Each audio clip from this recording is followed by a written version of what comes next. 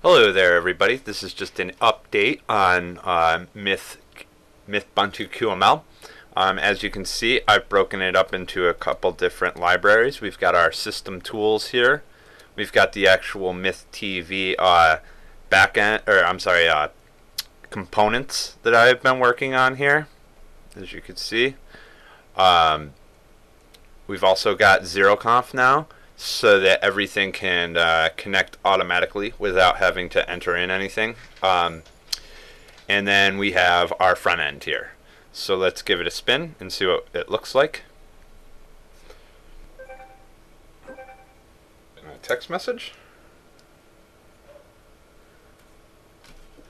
So as you can see, if we just click on right here, it automatically finds the backend host for us, and if we look back over, I'm console logging it, it says database is there, and that's totally correct.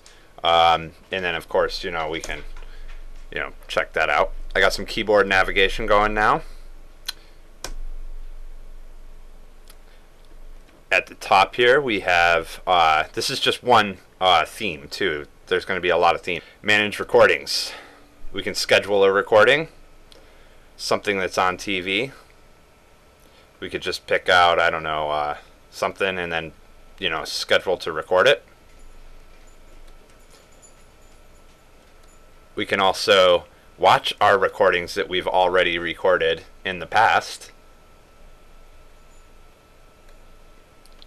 We can also look at our recording rules. If something is getting ready to record, we can change the metadata and stuff like that for it, like fan art and stuff like that. We can watch videos that we have saved on the back end. We can change the view from, say, grid view to cover flow. There we go. We can go back. Under manage recordings, we can also look at previously recorded ones and change some metadata rules. Set priorities does not work yet. You've already seen recording rules. Information Center is going to give us our system stat. Oh, geez.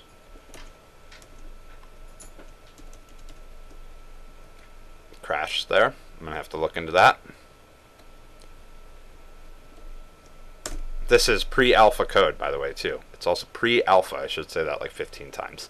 Our Information Center, we can watch TV directly. We can look at our setup and see if everything is correct. I have a weather plugin here.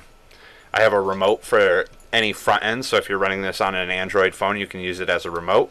It needs a lot of work, but as you can see, it has every single button you could possibly imagine. I'm going to break this down into a couple different ones, and then I also have a picture one and some other things like that, but just to prove that it works, this is using ZeroConf 2 and also signaling via GPS, so it finds the closest front end that you are running, and then it grabs that front end and it connects to it. So let's find like a little up button or something like that. Let's see here. Yeah, see, this is going to have to be way different, but again, pre-alpha code here. So what I'm going to do is I'm just going to go and I'm going to go into manage recordings here and then schedule a recording and go to the program guide. But then I'm going to go back here and I'm going to go to menu. And as you can see in the background there, the menu just popped up. And let's see, we can, I don't know, go and exit. Yeah, nothing super cool or whatever, but it works. And I hope you enjoyed this video. There's going to be a lot more to come soon. Have a good day, and be nice to everybody out there. Take care. Bye.